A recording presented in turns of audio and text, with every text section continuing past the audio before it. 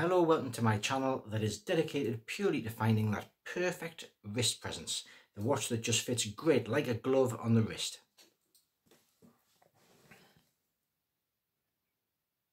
Is it possible for a watch that costs 10% of your dream watch?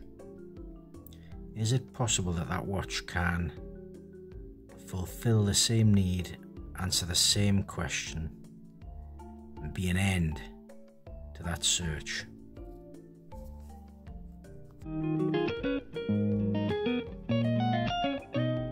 Hello, welcome to The Perfect Wrist, the channel that allows you to spectate on another watch collector's journey, go through all the highs and lows without you having to spend a penny. Perhaps save some money when you look at some of the watch reviews that I've done, or spend some money when you realise that that watch you've been looking for is in fact the watch that you would like. The Baltic Aquascaphe has been an itch that I've needed to scratch really since I started watch collecting, and it was only a matter of time. So what is it about the Aquascaphe that drew me to it, and how does it perform as a watch in its own right, my experience with Baltic?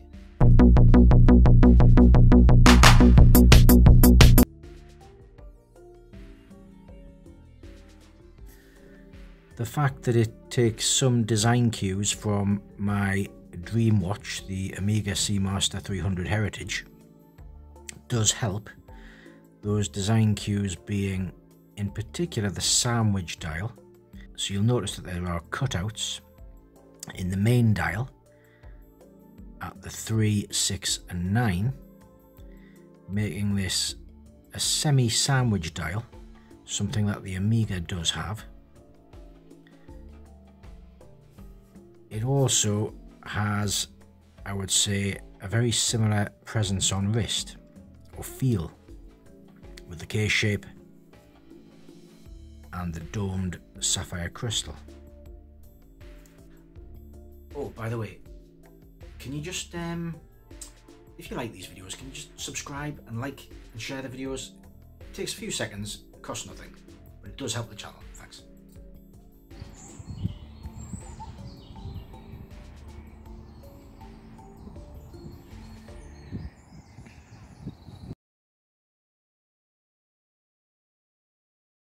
For those of you that don't know, Baltic are a relatively new micro brand, French, launched in 2016 by Etienne Malek, who from a very young age had admired his father's watch collection, caught the bug, and with his own brand he has gone from strength to strength, specialising in vintage inspired designs, generally with Miyota movements, slimmer Miyota movements, which I would give a thumbs up to. Very accurate. So what has been my experience having lived with the Baltic Aquascaphe?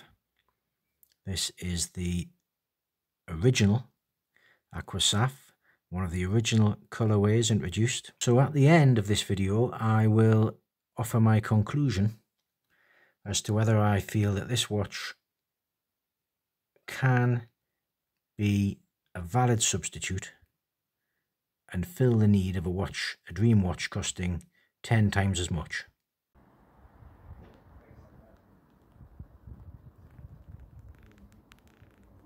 My first-hand experience of Baltic so far has been of exceptional attention to detail, which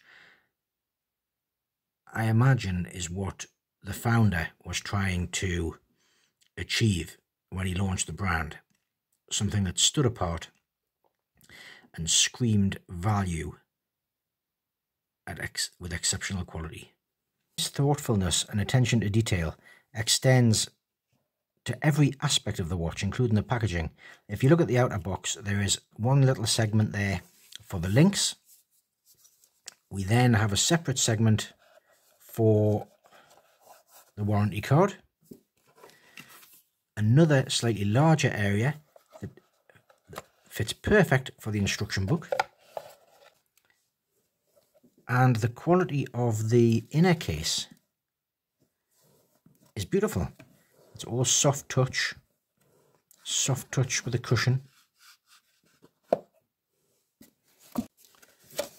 And finally, a little envelope, tastefully done, with your branded Baltic strap change tool, with your branded spring bar tool, which you will need because the Baltic is an absolute strap monster, and Baltic know that because they've given you drilled lugs.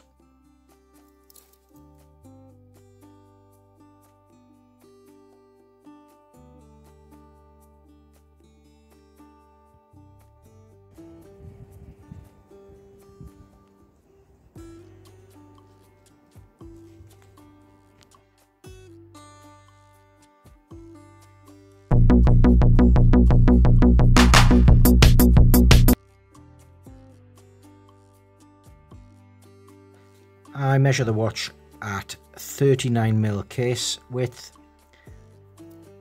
just slightly larger than that with the bezel, because the bezel does stick out slightly. It's a 13mm case, 20mm lug width, 47mm lug to lug, perfect dimensions in other words. And every aspect of this watch has been thought out. The beads of rice bracelet is lovely, with a gorgeous signed clasp, brushed in the centre, polished outer edges. We have a signed case back, screw down, a little Baltic diver on there, little scuba man. And the attention to detail that I mentioned before, this bracelet is easy to take off because you have the slightly protruding spring bar extensions, so you can just grab those with your fingers and remove the bracelet. Signed crown. It's a screw down crown. One of the amazing things that you realise about Baltic is that they are never trying to rip you off. So the price of the Baltic doesn't seem to have changed. The price of the Aquascaphe doesn't seem to have changed in the last few years, unlike most other brands. They still offer this at €580 on the rubber Tropic strap, $660 if you go for the beads of rice, like I did. And as an all-round retro vintage inspired dive watch with perfect proportions, the Baltic Aquascaphe is very hard to beat.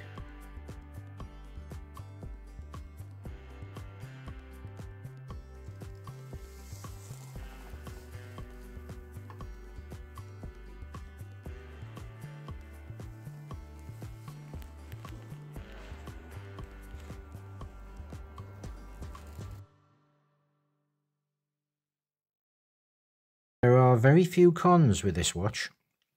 If this is the style you're looking for, there's very little to complain about.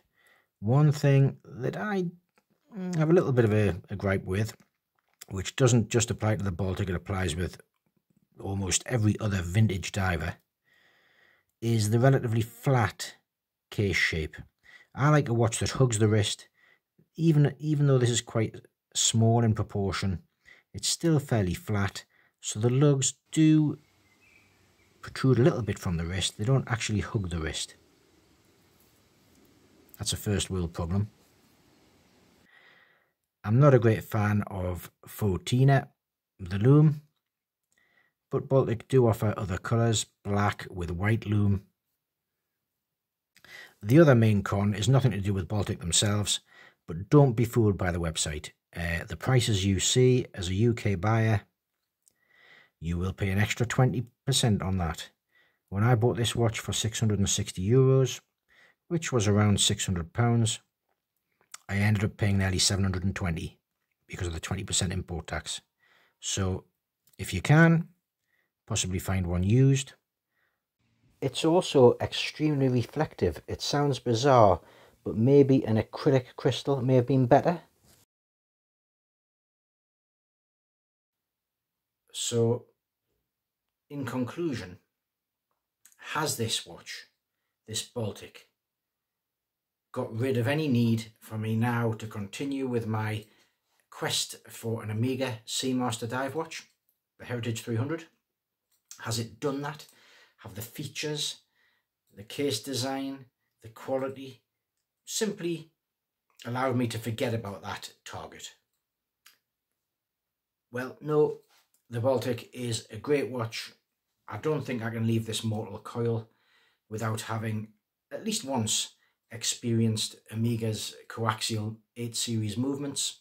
So one way or another, that Omega quest is still continuing, whether it's a Heritage 300 diver or whether it's possibly one of the dress watches, one of the DeVilles, we'll see. It's very unlikely to be an Aquaterra because I think there's a lot of other watches that do the same thing. But for now, my quest continues. But what I would say about the Baltic Aquascaphe is, in its own right, it offers everything you would need and more in a traditional vintage effect, in a vintage inspired dive watch. Until next time, don't forget that I do have playlists on my channel now. I've collated a few playlists, videos grouped together. There's a Seiko binge list, there's a watch collecting as a hobby playlist. So if you've got if you've got some time, half an hour, you can just lose yourself in the channel and binge to your heart's content.